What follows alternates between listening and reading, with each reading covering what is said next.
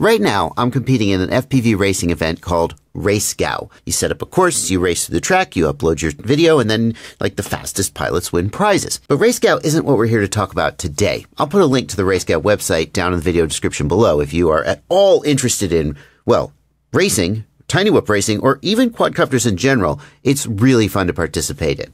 But this isn't about RaceDayQuads. No. What today's video is about is this quadcopter that I have been racing with. This is the Beta FPV Meteor 65 Pro, and I can't help but feel like maybe if it had a little more oomph, I'd be faster. You see, people whose opinion I trust about tiny whoops and tiny whoop racing say 19,500 kV 0802 motors on this Meteor 65 Pro are not the go-to for the best possible handling. So what we're going to do in this video is we're going to replace the motors with these WeBleed FPV Bleeder V2 26,500 kV. No. We're going to replace them with these Gore V2 28,500 kV. No. We're going to replace them with these, the Screamers, 32,500 kV. We're going to replace them with the highest kV freaking motor that I can find. And we're going to see if that makes my times any faster. Like, I have numbers. I've been running this course for hours trying to get a faster time. And I think my quadcopter's handling is a little sloppy. And I think I could be faster with a higher kV motor. I'm Joshua Bardwell. You're going to learn something today.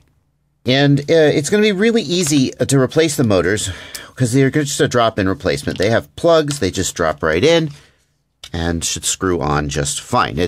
I suspect we're going to have to do some modifications to the PIDs, but we'll get to that later in the video. And we're just going to unplug them from the flight controller. Now it's time to test fly this and see what a difference almost doubling the kV of the motors makes on its flight performance. Will it fly normally, just a lot faster? Will the PIDs freak out? I have a confession to make. I'm actually Joshua from the future and I know the answer. Let me show you. At first, everything seems sort of okay. It's flying fairly smoothly.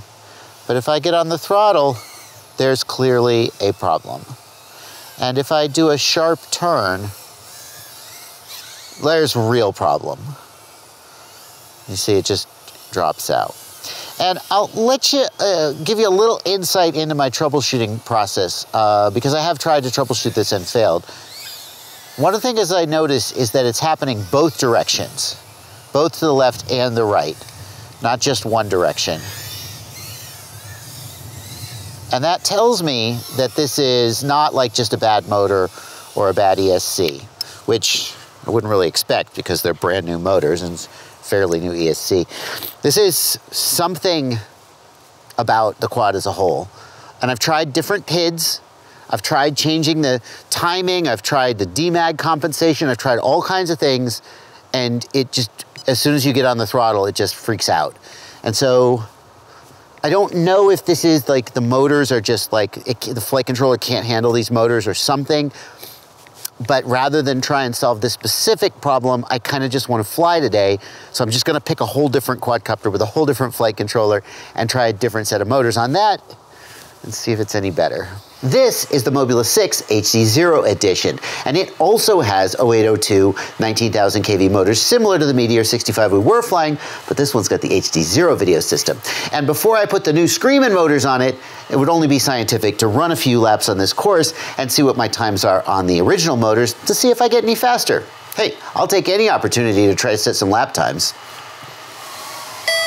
JB, lap 7, 16.5. I feel like I've got 312s in me with this, which is a little faster, whereas with the Mobula 65, Meteor 65, I was struggling for 313s. 13.6. And any 12 at all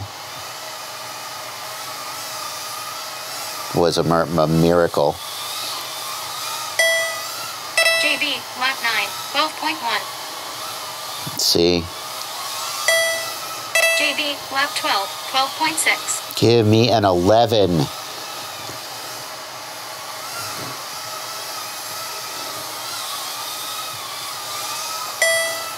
JB, lap 13, 11.9. There it is. Oh, okay. So, I think this one's a little faster. I don't know if that's going to be because... Oh, God, the battery's dying. I think this one's a little faster. I don't know if that has to do with the video system, which is just categorically better, or the build, or the motors. It feels more in control than the Mobula did. Let's put the Ripper motors on it and see what difference it makes. All right, so here's the exact same quad. Nothing has changed about this Mobula 6 except the motors. We've gone from 19,000 to about 28,000 kV, and that means that whatever the ratio of those two numbers is, we're gonna get that much more RPM out of the motors. We're just gonna see if it flies. Except I didn't put a freaking battery in it, so I have to go back inside yet again to get a battery. Be right back. Here we go. Oh, God. Oh, it's jittery.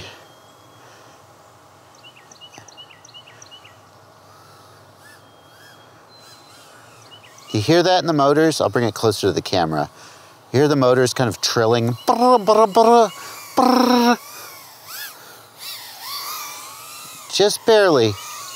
You can hear a little trilling. But it's mostly okay. Ooh. Got a little shake on the full throttle punches and a little bit of issue with prop wash oscillation.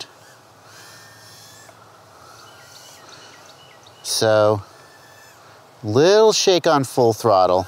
Overall though, I actually think it's flying pretty good, especially for a race quad where you usually want them, well, racers usually want them kind of on the edge of a good PID tune. I'm just gonna fly this pack a little more. And I actually think I'm gonna leave the PIDs where they are. This is, oh, I tell you what. Oh, it's destroying my battery. We're already at 3.3, but if I stop and land, what do we come back up to? What do we bounce up to? 3.6. Oh, that's not that much sag. I think we're gonna get a lot shorter flight time, but jeez, this is so much better for this wide open area in my yard. This 65 millimeter whoop is just trucking. It feels so sharp through the corners.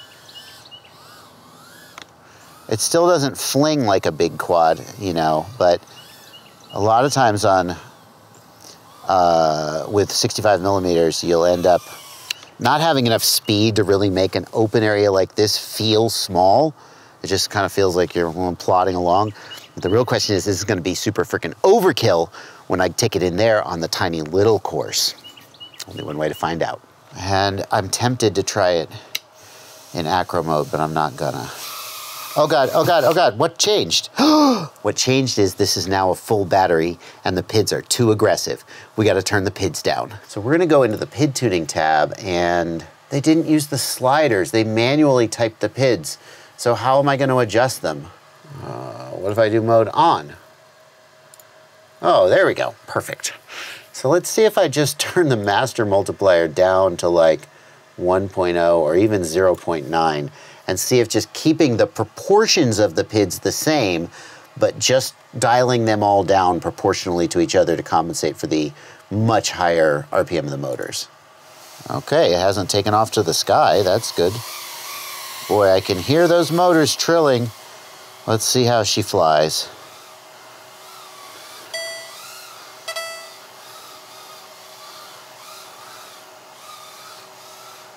Oh God, oh God. Have I just cost myself throttle resolution? That's the big question that I want to tackle here. I wasn't near full throttle on the last one, so it's not the higher top end that these higher kV motors are going to give me. That's going to matter out there when I'm in a big open area and I need the speed. What I'm hoping to get out of this is sharper stick response, just better feel, better cornering that maybe helps make up for some of my lack of ability as a pilot. Here we go.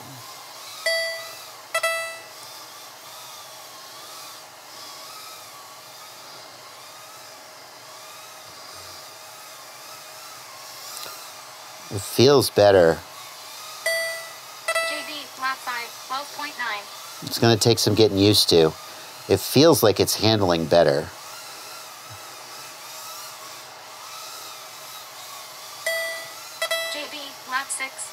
11.0. Oh, that was a wide corner.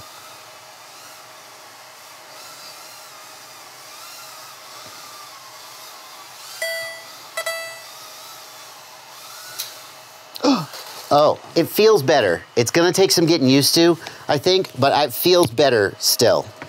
What I want is sharper response from the PIDs. I don't need more throttle. Let's turn the throttle down. I'm gonna go here in the PID tuning tab. No, in the rate profile. And we're gonna choose throttle limit 75%. Throttle limit scale 75%. Boy, you really hear those motors trilling on the full battery.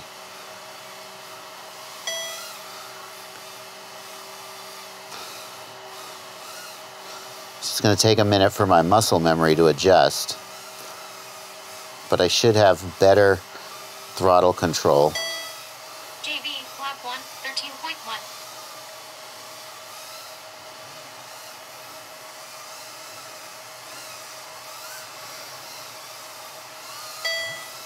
JB, lap 2, 12.2.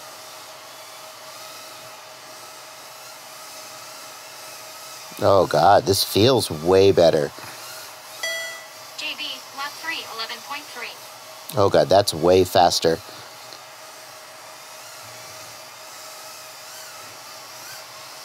Oh, wide. JB, lap 4, 12.3. Okay, here we go. JB, lap 6, 11.6.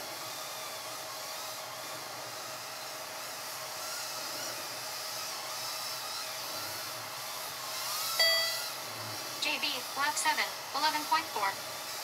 Oh God, battery's dying. I'm feeling the sag. JB, lap 10, 11.6. Oh, battery died. Whoa, whoa, whoa,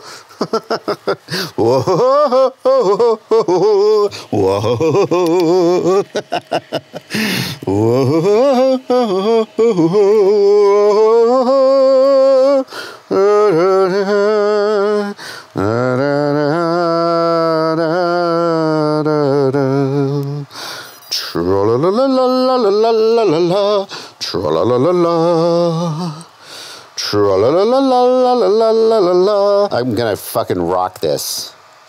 La la la la la.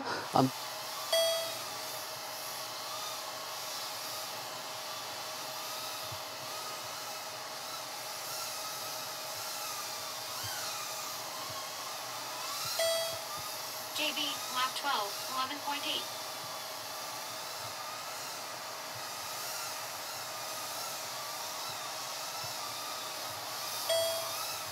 JB, lap 13, 11.2.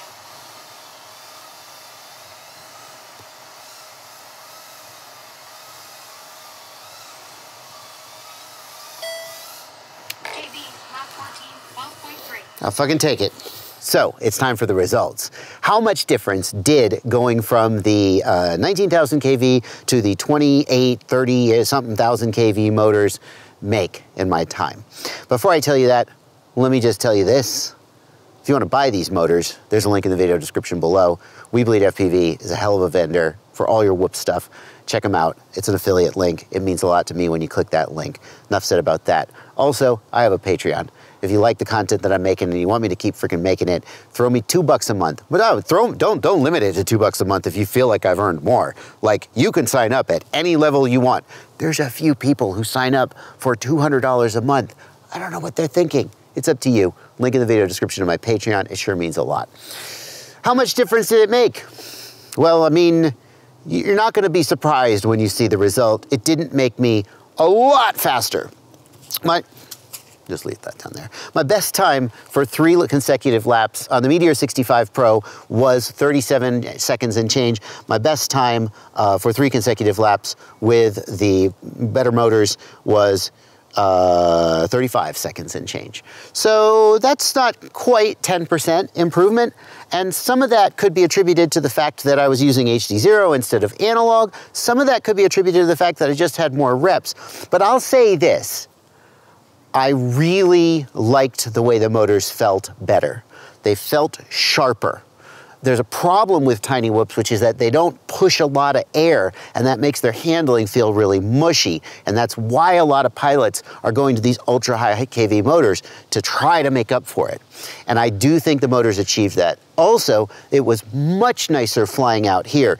If you've got a tiny whoop and you want to fly it outdoors and kind of do some freestyle, but you don't want to go to a bigger quad, like because your neighbors or the FAA or whatever your reasoning, if you want a tiny whoop and you want to fly it out here in a bigger environment, these motors make a huge difference in the ability to get from point A to point B. For this kind of tiny whoop racing, it's more subtle. Like, it's better, but like, it's not like rip-snortingly better, and I actually had to put a throttle limit on it to make the throttle more controllable, so I don't know how much benefit there is there.